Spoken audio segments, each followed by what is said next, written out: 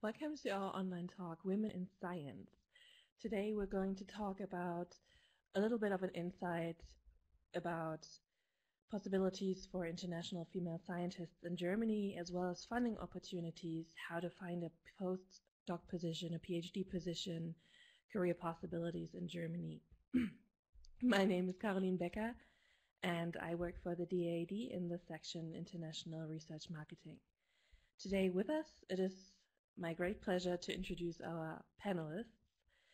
We have Professor Nora Kulak from the Institute of Chemistry at the University of Magdeburg, as well as Professor Barbara Kirchner from the Mulliken Center of Theoretical Chemistry at the University of Bonn, and Dr. Agnese Loda, MSCA postdoctoral fellow at the Herd Group at the EMBL Heidelberg.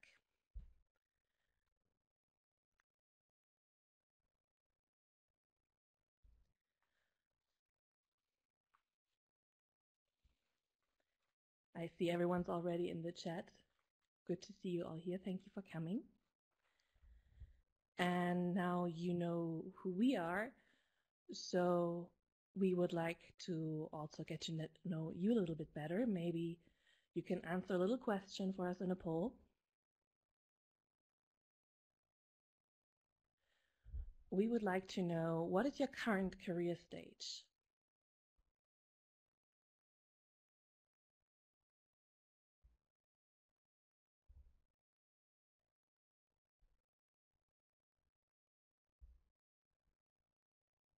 All right, it already looks like there's a lot of PhD students here.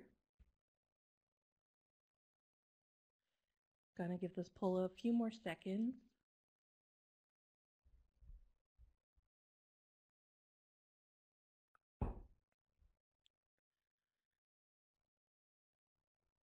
All right, so you should all be able to see the results right now. It looks like the most that we have here is currently PhD students in attendance. There's also a lot of graduates actually, and postdocs from the first phase, postdocs from the second phase. Maybe those who chose other, you can put in the chat, what's your current status? What are you doing right now? And without further ado, we would also like to start with questions, because I'm sure you have a lot of questions for our panelists today. And maybe we can start with a question for Professor Kirchner.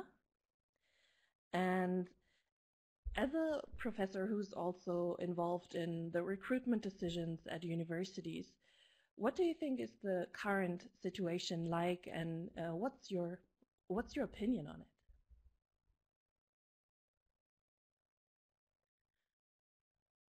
I can't hear you currently.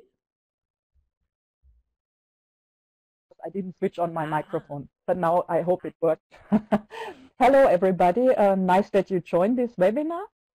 So I wanted to start by saying there is in Germany there is a lack of female researchers, and we have a lot of work to do in order to come to an equal standing between female and male. And probably you're wondering what Germany, such an advanced country, is still needing to have equal opportunity. And this sounds maybe a bit negative, but what I wanted to tell you is that people have recognized there is a big change going on. All my colleagues, and I try to, this is a very opinionated statement. So because I tell from my own observations, I don't have numbers here like we just made a poll. So I just tell from my own experience, and my colleagues are very eager to employ women. And now, since this is only starting now, and there's not yet an equality between female and male researchers, we have another problem. There's a lack of female researchers. So, and in principle, due to this thing, which is nothing good, but it has one positive side, namely that in principle, we need you. So people are very interested to employ female researchers recently, because we cannot provide the numbers. This is at the university. So I'm not speaking for the industry here, but at the university, I observe more and more that everybody tries to employ female PhD students, female postdocs, and even female professors. So this is what I wanted to tell you to begin with. Even though we have a lot of homework to do to bring us to the equal opportunity, to the equal status with men, there is a lot of opportunity here. Thank you so much. That sounds like a really positive outlook. Actually, my colleague also put some statistics in the chat if you click the link. So if you want to crunch some numbers, you can check there as well. My colleagues will generally be posting some links for funding opportunities and information in the chat, so keep an eye out on that as well. Professor Kulak and Dr. Loda, do you also have, what's your outlook on the situation currently? Or what's your experience with the situation? Yeah, actually, I completely agree with Barbara Kirchner. I'm observing the same, and I even think I would not be here if I had been a male person, I guess, because there are so many possibilities now supporting women, and when people apply for PhD positions, for postdoc positions, for professorships, for equal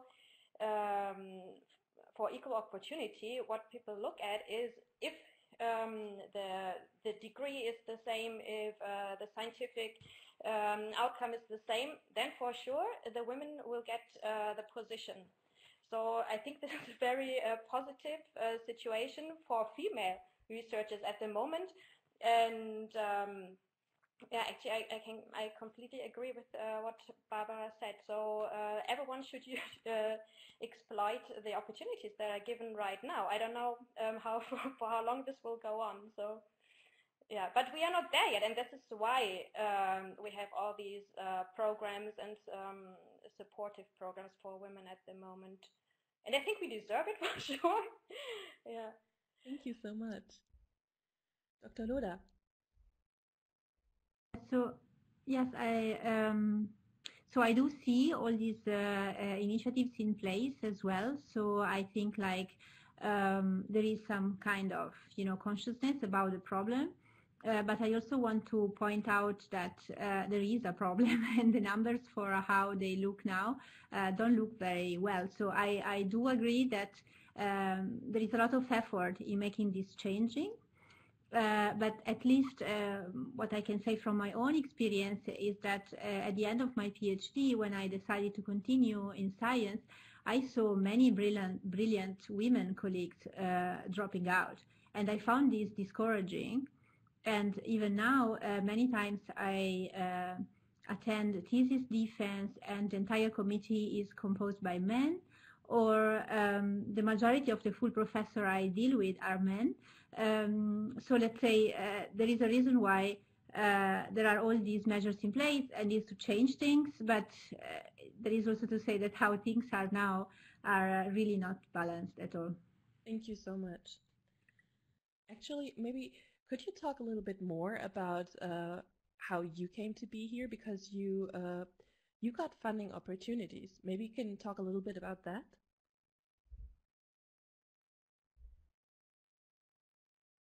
I can't hear you currently. Yes. Yes. So yeah, I have to say I didn't directly pick Germany, so I ended up in Germany for a very uncommon uncommon reason. So I started my postdoc in Paris, and then my supervisor became the director of MBL, where I'm currently at in Heidelberg.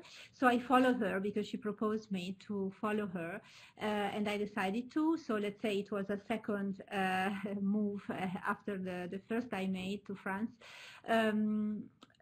But I have to say for me it was a very good opportunity because I did get funding the moment I got in Germany. So I did apply to many other things and fellowship to finance my postdoc when I was in France, and I didn't get them. And then I applied to the Curie Fellowship that I own now and the L'Oreal Fellowship, and I got them in Germany. So I'm very glad I came.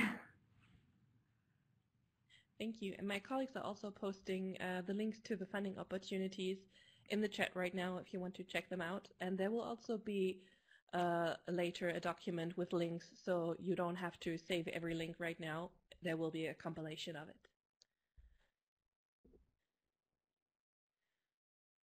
So, Professor Kulak and Professor Kirchner, you both work at universities. So when you get an application for a PhD position, for example, what do you think is important? Like how do you judge those applications? Please, Professor Kirchner. Maybe I start.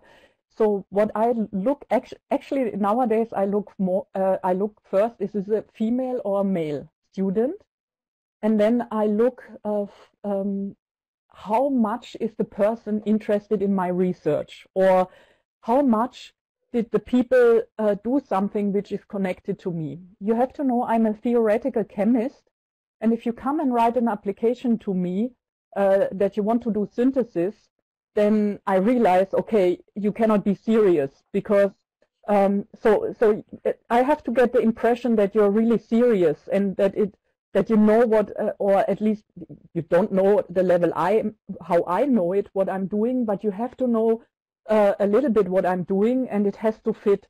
So of course you can change a little bit the subject, but if you apply as an organic chemist to a theoretical chemist without having any basics in theoretical chemistry or interest in theoretical chemistry, then I'm not interested. Also, I don't reply if you write "Dear Sir." I still get these emails. So, or dear in German, I sometimes get "Dear Mr. Kirchner." So if you write this, then I immediately delete the email. But if I see, for now, I don't want to exclude any people from other subjects, but I look, does somebody fit, and does it make sense to continue in my group? And so I had an application from chemical engineering, and the person, she was working on the same substances that I investigate, but she wanted to change a bit more into the chemistry direction, and this is totally fine. But what is not okay, if you did, let's say I'm interested in liquids and you studied solids, and then you try to just continue in my group without having any connections. This is very important, that there is really a founded scientific connection to what I'm doing, or how we could continue with this. Thank you so much. Yeah, the same applies to applications that I usually get. You immediately understand if people are serious about the application, and you understand if it's mass email to like thousands of groups, or if it's specific. And although there are some applications where they are really focused and already the research profile matches very well with the one of my group, I think one should also give opportunities to people who are interested in the topic but who have not worked on that topic before, because for myself this was the case. So for the two postdoc positions that I had, it was not very different, but it was indeed different from what I did before, and I was just lucky that it worked out, because I could learn many other things. So one has to express the interest, and I think it doesn't need to be exactly the same research focus as before, because especially postdoc is about learning new things. Thank you. Actually, we got some questions in the chat, so maybe we can circle back a little bit and get to those questions as well. Alexandra Caruso asked, how can you explain that less advanced countries, research-wise, are the ones that have more percentage of women? Would one of you like to say something about that?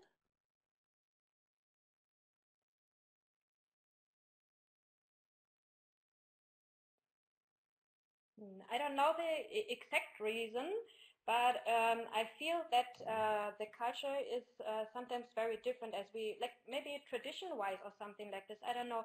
I had a lot of students from less advanced countries, male students, whereas and female students, whereas for the German students there was less openness for me as a female professor. I felt so. I think the culture or the openness to female professors, to female researchers, still in Germany it's not there yet. So less advanced countries are more advanced in this regard. So I don't know the deep reason for it, but I experience the same even in the daily contact with students.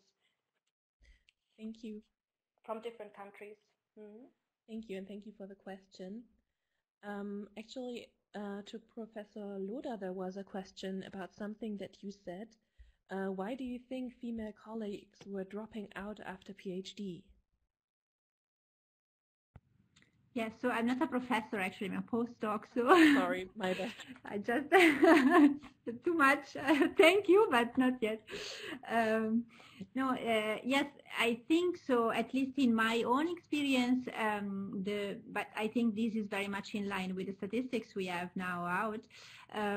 It's because of the family and the balance between having a family and being competitive in science and remaining in competitive postdocs to then continue and let's say aim to a leadership position. So at least in my case, what I saw was this dilemma of deciding, okay, actually what I saw that made me very sad in a way is that I see many women dropping out even before doing it. So just with the idea of having a family, then they stop even before going for it and then see how it can work out without even trying. So I think on this, lots of work should be done. Professor Kirchner, you would like to say something about that as well? Yeah, I would like to agree and connect to the previous question, why there are many other countries that are much more equal than Germany. You have to know in Germany, the women were not allowed to elect until 1970, and this was way later than, for instance, in France and in other countries. And the women were very much connected with the family, and it was even in the law written that when there is a marriage, then the woman has to do the homework. It's her responsibility. And in other countries, there was a lot of support, or there is already a lot of support. And this is also where Germany has to work. We do not have we have good kindergartens, but we don't have kindergartens in a way that you can combine it easily with your work. This is really a problem. As I said in my first statement, we still have to do a lot of work in Germany. So the help with the family for the females researchers is not there, and the male researchers are only learning now that they have to share this work with each other. So the culture in Germany was really, this is the responsibility of the women. And this is changing now, but there has to be done much more in order to make this kind of equal and to solve these problems. Because a while ago, I used to say we have to solve the family. We have to solve how researchers, female researchers, can have children and raise children, and then only then we can solve the equality problem in Germany. So you have to know there is still a lot of work to do in Germany. Thank you. Actually, adding on to that, maybe a question. At your institutes and universities, do you have maybe supporting measures in place to support women with family planning? Please? Well, maybe we can go with Professor Kulak first. Yeah. Regarding the measures at the university, the place that I'm at now, Otto von Guericke Universität Magdeburg, they are doing a great job regarding the support for women, for families. They have a great office just focused on supporting families. You can call and ask for a babysitter. They help you to find a spot in kindergarten. If you have to attend to meetings, they will try to find someone to look after your kids. So they basically do everything you can dream up. But the question is if you can actually use it, because every family is different, and it depends on how you organize your life and time. But there are a lot of possibilities. So they are really doing a great job. So you can even ask them for something that you wish that might be implemented, because there's indeed money for supporting people. As I said, like babysitters went for attending, so that you can attend meetings at certain times, even in the evening. So potentially everything is possible, but the question is also if you want this. Thank you. Late night meetings, work meetings. Yeah. Thank you. Dr. Loder, Professor Kirchner, you wanted to add something to this? Yes, I just wanted to mention, in my case, I'm also very lucky because here at the MBL site in Heidelberg, we actually have a daycare on site. So I come to work with my child, and so this is very handy. Let's say if something happens, I'm really close.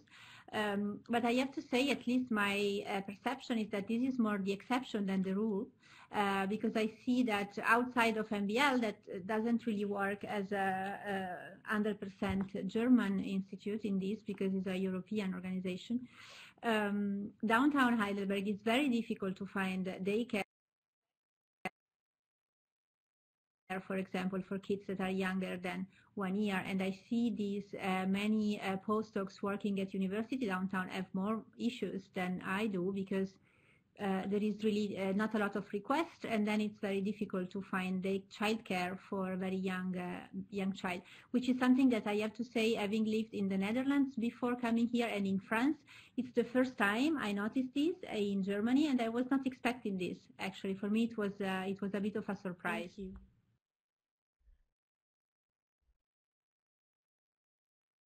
Professor Kirchner, you wanted to say something earlier, but that was already said, or? All right, thank you. So I see that there's a lot of chat going on right now, and my colleagues are doing their best to answer questions in the chat as well. Maybe we can go to one of the questions that was submitted earlier. Do you know of specific funding measures that are specifically for women, maybe, or other support programs for women?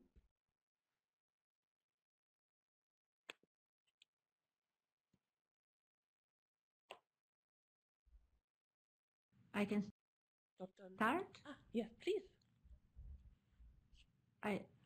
So, for example, this is something I actually applied for, and in Germany, and got. This is the funding supported by the Nusslein Vollard Foundation, and this is meant for postdocs that work in Germany and have kids, for mothers, scientists, and it's really good because it provides support for childcare and household care, and it really gives a different state of mind in really dealing with the very first months of responsibility as a parent and as a scientist. Thank you. My colleague is also posting some funding opportunities in the chat right now if you want to check that out. Professor Kulak, you wanted to say something?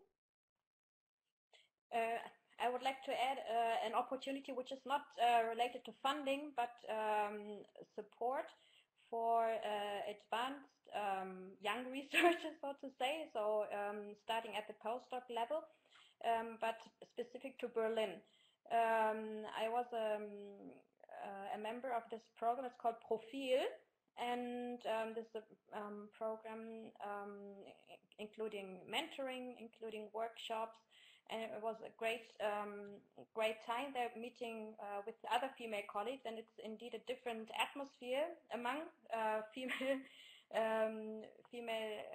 young researchers than in mixed groups. So it was very successful. It has been. It's still going on. They even have statistics for them for how many female researchers became professors now every year.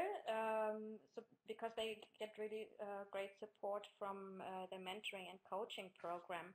So for anyone applying in Berlin, starting, as I said, at the postdoc level, I would really like to recommend the field program. I can also post it in the chat. Thank you.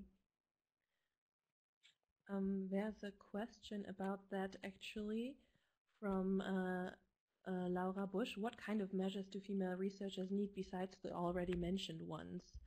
Do you have maybe any ideas about that? Sorry.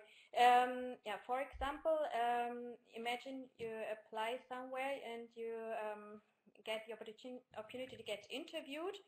And I think there's also research about this, how female behave and how male people behave in these interview situations. Apparently, females behave differently. So this gives you support and also confidence, like exchanging with other people, like that you also know what to say in certain situations. Yeah, I think one thing is really some kind of confidence problem females still have, which is probably also for these reasons that we had discussed before, like tradition-wise, which is in our culture or has been so far. Yeah. Thank you. Would you like to add anything to that, Dr. Loda, Professor Kirchner? Okay, thank you. So I see a lot of questions as well about how to find a postdoc position and how to find a PhD position. Unfortunately, we can't really get into the specific subjects because there's a lot of different subjects in the chat right now, but maybe do you have any general advice on how to find a postdoc or PhD position? Professor Kirchner, please. So often when funding is given, so that if you not apply for a proposal like in the DAAD, but you your host might have just written a proposal and got it granted, then they put out an advertisement for this position, and then you can just apply for this position. And the good thing is really researchers are looking now for internationality, and they're also looking for female students. So you have a good chance if you, as we said before, if you not say that you have to be fitting 100%, but you have to make clear why you are interested in this position and why it's good to have you. So if you explain that nicely, I think you have a very good chance.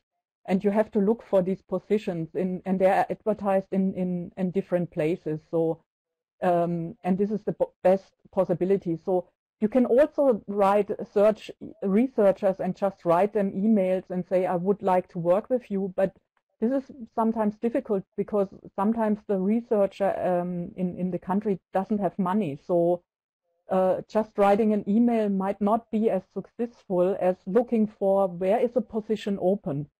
And so it's not that people are not advertising this. They really want to have international students and are advertising for that. Thank you. My colleagues are also posting in the chat right now some links where you can look for PhD positions and for postdoc positions as well. And you can also check sites like PhD Germany or the DAAD website and researchingermany.org for more information on that. Dr. Loda, what was your experience in trying to find a PhD position? Sorry, a postdoc position.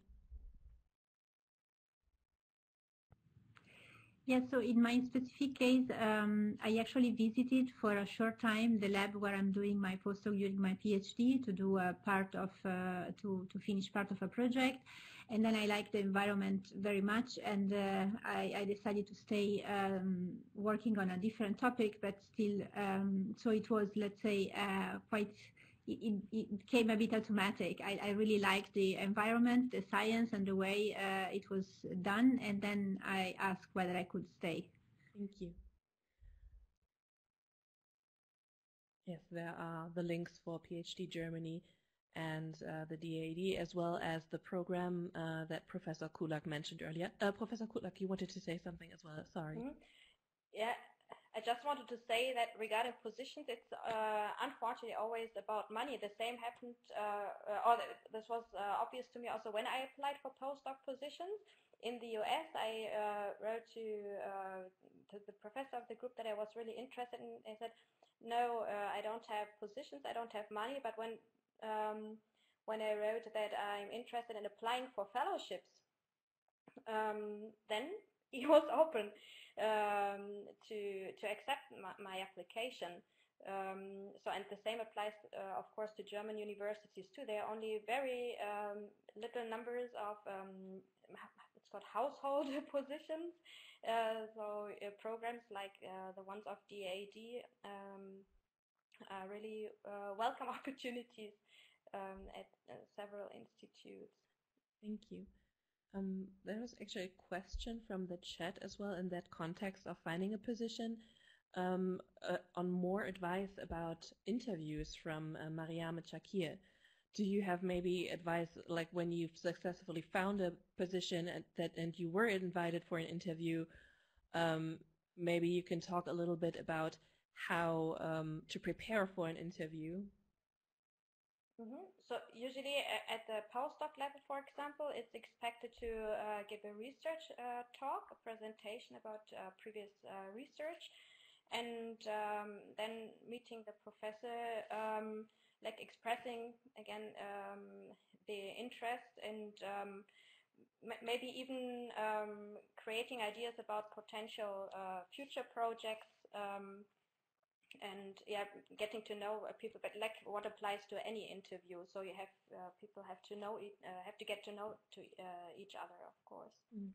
Yeah, I don't have specific advice actually. Just be natural and give a good research presentation, because everything starts with the scientific part, I guess, and then the human part is very important, of course, but the second step, I guess so, starts with the research talk usually. Thank you.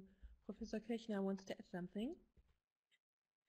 Yeah, so it's not important that you know everything what your host is doing. So it's not an examination, but it's good if you can explain what you did, because what the host or the professor wants to learn about you is how do you think, how do you work with problems, how can you solve problems. If you do not know everything, that's not a problem, not at all. It's about how you would solve a problem, how you approach a problem, how your own research is going. So you don't need to be a book which knows everything, but you have to be somebody who can solve a problem, and you have to show this. So don't worry about having to know what your host knows. That is, of course, not possible. And then for the personal thing, it's not as important as research, as Nora nicely said. But it's, as she also said, it's also in a way important because you have to work together. You have to collaborate. And then the host probably also wants to see, is it possible to collaborate with this person? Can this person nicely work with me? Can I nicely work with that person? So this is also, these impressions you have to transfer. And you don't have to transfer that you are Einstein. You have to show that you are willing, and that you also, if you don't know it, then you will work at this problem and solve it. And so it's basically when you start a research project, when you come from studying, you learn a lot of things. But when you do research, you have to be creative. You have to solve problems. It's a different kind of working than just studying a subject. And this you have to show that you're willing to take this step. And I think this is what people in Germany would want from you. Thank you. There is another question from the chat.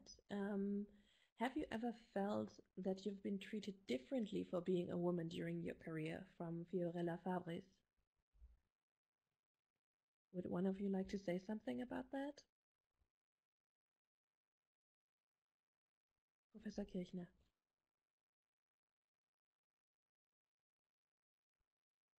As I said in the beginning, Germany is still not equal between men and women, so expect that you are treated also in Germany differently in all kind of things. There are all kind of problems. We try to give countermeasures to that structurally, but of course this is not always possible. So I have been in Switzerland, where with the election, that example was actually from Switzerland, not from Germany. And I have been addressed several times in Switzerland as secretary or as only recently I have been asked whether I'm a postdoc of my colleague Stefan Grimme. Maybe for those of you who are interested in theoretical chemistry, you know he's very famous. So people ask me whether I'm his postdoc. Actually, I'm on the totally same level like him. So that will always still happen. The point is, don't take it serious. Don't let this come into yourself. So just ignore it or say, okay, this is how it is. I still do my work. I do my research. I do my projects. And this is most important. Don't let these things come to you. Thank you. Professor Kulak. Yeah, thank you very much, Barbara, for these words. I experienced exactly the same. But indeed, regarding the question if we felt being treated differently, usually you don't feel like this, but there are these situations when, for example, a new research collaboration, a bigger program is found where people try to apply for big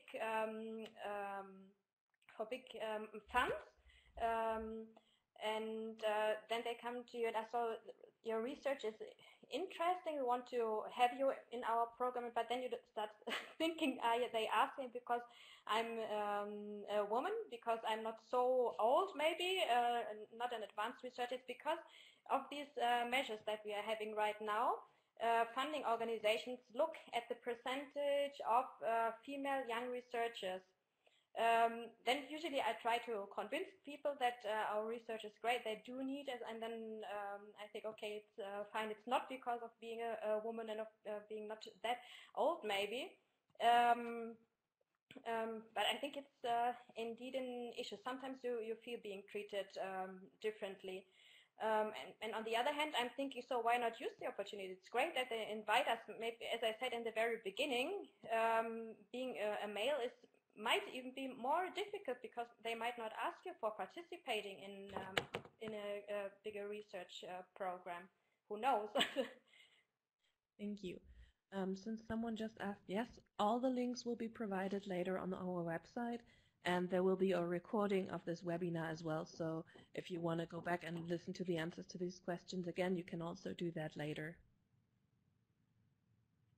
There's another question. Do you think it is necessary to have good knowledge of German to apply to these funding opportunities? By Maria Jose Jimenez. Dr. Loda. So maybe I can answer to that. I don't speak German actually. The level of my German is very poor. Apologize for that. I'm studying, but still didn't reach a decent level. And I was awarded the L'Oréal Fellowship for Women in Science Germany without any problem. And not speaking German was never a problem. It is a pity because I could, interact more, and I could take part in many meetings like the one we're having now, and I can't because my German is not good. But for the program itself, I didn't experience any problem at all. Thank you. Professor Kirchner. In academic life, you don't need it. Maybe it's still helpful if you go shopping, but even there you can survive without German. So outside of the university, it's a bit more important, but still there more and more people are speaking English on a level that you can understand them. Yeah, Professor Kulak. And there's a question in the chat even for a professor position. So regarding German language knowledge, I've experienced in different committees for professorship selection that it depends on where the professor is actually supposed to teach later on. If it's a bachelor's program, which is in German, of course, then it's required to bring some German knowledge, or there are these things that are suggested, so we expect you to teach in German within 2, 3, 4 years or something like this. So it's not decisive, but it could be. It really depends on the university, on the programs that the professors are supposed to do their teaching. I think it cannot be answered in general. Thank you. Yes, Professor Kirchner. If we're talking already on the professor level, one thing is very important, that you get yourself familiar a little bit with the way the funding system works in Germany. So if you apply for a professor position, which you should do, because there are these Manka professorships, which are now 4 years after the PhD examination. So there is, for postdocs, even an early career possibility to come into the system. Then you should also make yourself a little bit familiar with how the DFG, the Deutsche Forschungsgemeinschaft, so the German funding organization, works. Could you elaborate a little bit more on that, maybe? Yeah, so how do you have to apply for proposals, and what kind of proposals do we have in Germany? We have these collective research proposals, and they are very important. So CRCs and SPPs. So SPP is, for instance, at the university, and there are these research groups which are outside of the university. And if you apply in Germany for something like this, they most likely will always ask you the question, what kind of collective research program would you found if you come to this university? Thank you. This is very important. Thank you. Since we were on the topic of being treated differently, and Professor Kulak, you touched on this earlier, here's a question as well from the chat from Cora Herzer. Do you feel age is a problem in academia, especially for women? Professor Kirchner? You are nodding. Sorry to say this, but I think this is not a very good thing in Germany. We are changing now the system from the habilitation to the tenure track position. I like the tenure track position. This is good, but at the moment they say we employ people. So there's a lot of professorships, Manka professorships, which employ people only 4 years after the PhD. So if you are older than or longer away from the PhD than 4 years, so then you cannot apply for these positions anymore.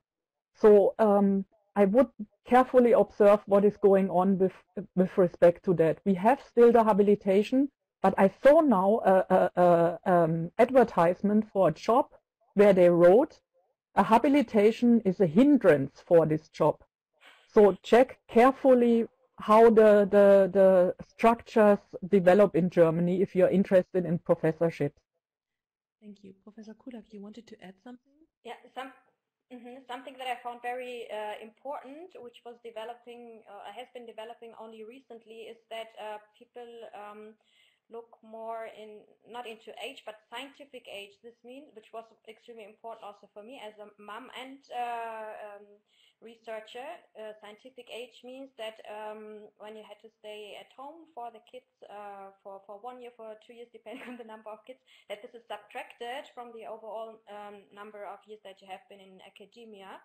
And only based on these calculations, people are comparable, or the output, or the scientific output regarding publications or third-party funded money, something like this. If you just look at the age, it's not fair at all. So scientific age is important. The DFG also considers this when they get applications, or they recommend the referees, the reviewers, to consider scientific age, not age, because this is discrimination anyways. Thank you. There is another question here from Masi Sadeghi. I am an assistant professor and I would like to find a position as a visiting researcher. Do you have any tips for visiting researchers specifically, or maybe experience with research visits? Professor Kirchner?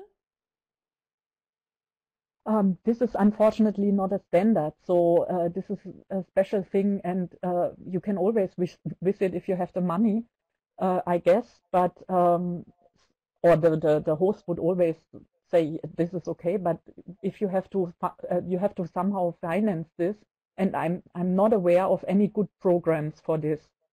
So if you're assistant professor, you might still be able to apply for some, there the DAAD might have the better answers. You might be still able to apply for a short-term visit, but all these scientific age and things might play a role in that.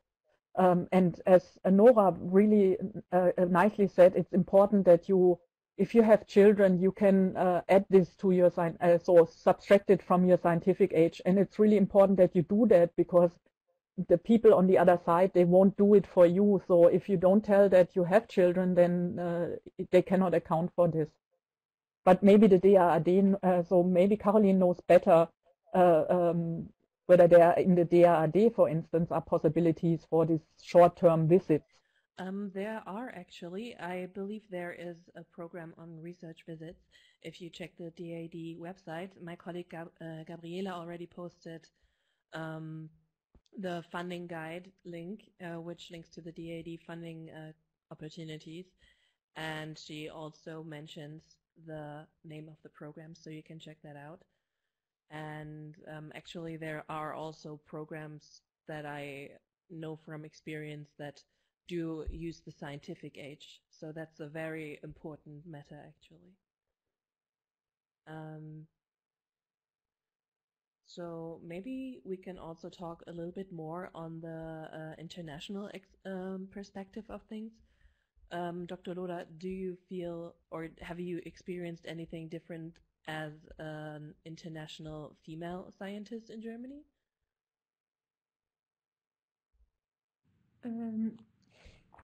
Actually, I have to say, I work in it's a bit exceptional, because I don't work really in a German university, but I work in an extremely international environment. And I have been doing so for the past 10 years in different countries. So for me, being international and surrounded by international people became the normality, let's say. So it's more like life. I feel international in life outside the lab. So there, as I said, it is totally fine to not speak German, but it would help to feel more, yes, to have more of to be more integrated also outside of work, that's for sure. Thank you. We only have a few more minutes, but we can take some more chat questions as well. I just saw a question, what about scientific age and sick leave? So if you're chronically ill, for example, do you know anything about that? Professor Kirchner, you're nodding.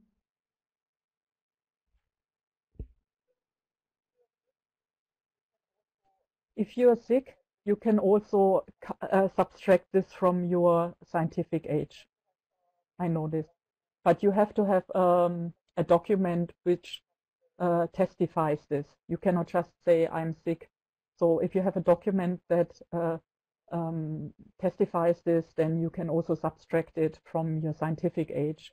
And there are certain laws about if you have a handicap that you have to be invited for talks.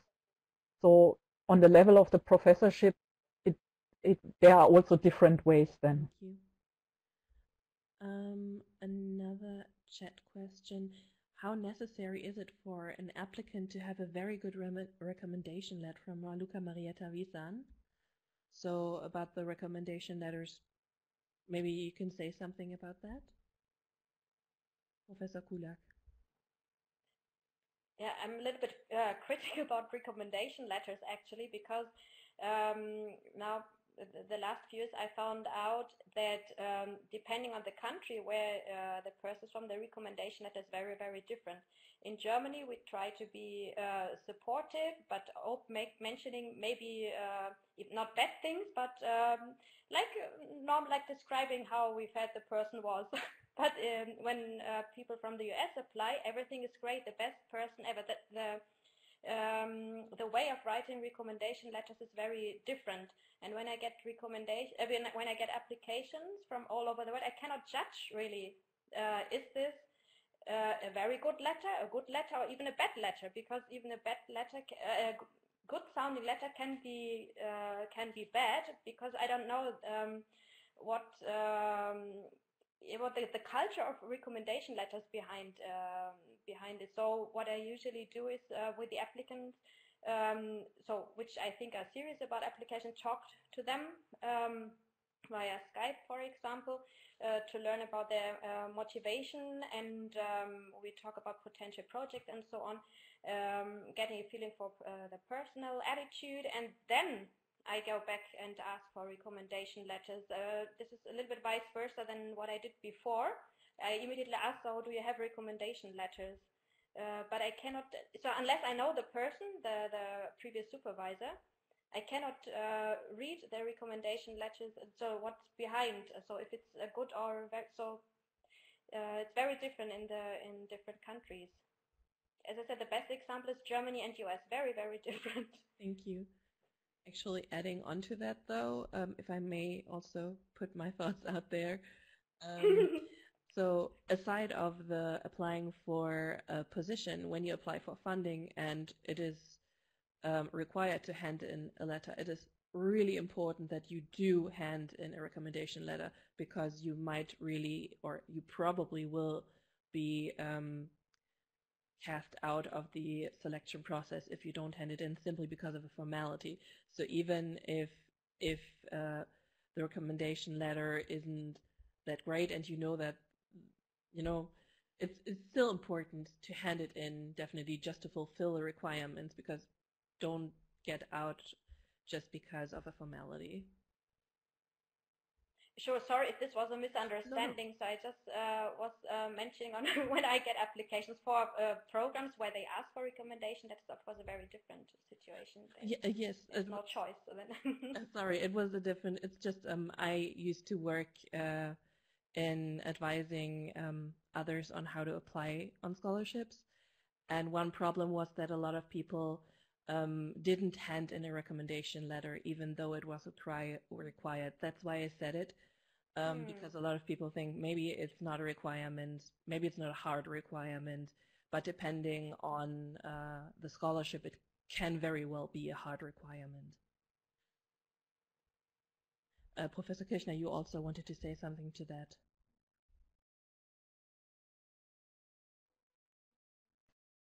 I also personally do not consider the recommendations letters so much, but Caroline said one very important thing, and I want to underline this.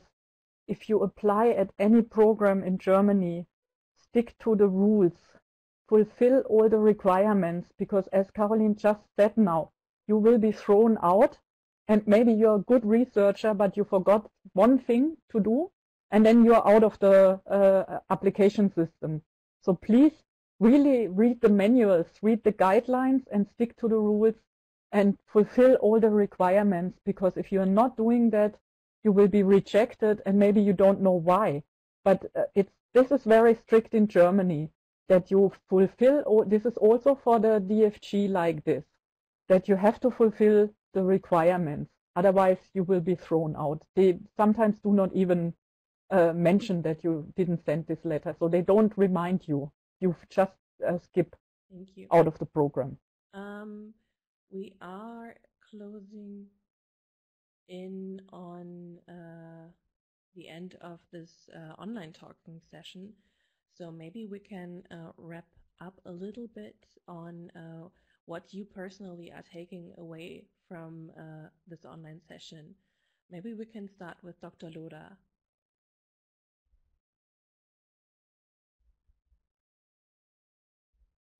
Well, I would say it's difficult.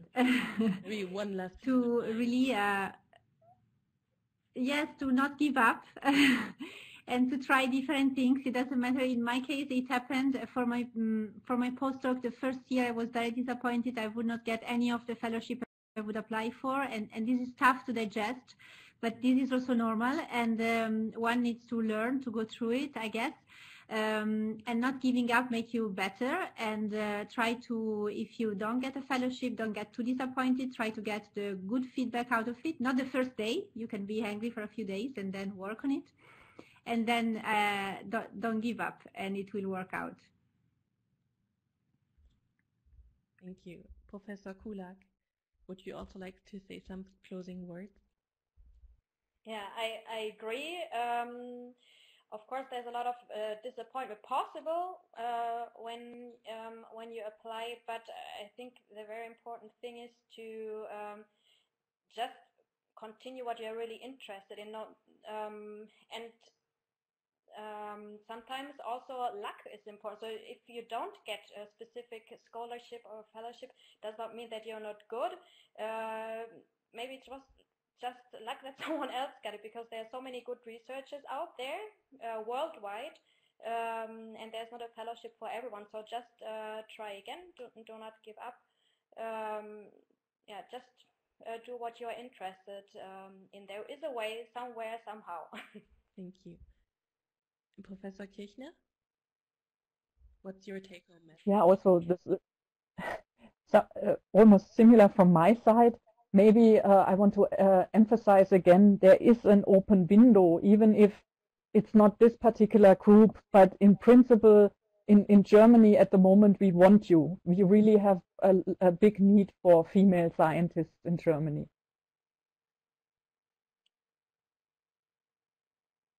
Thank you.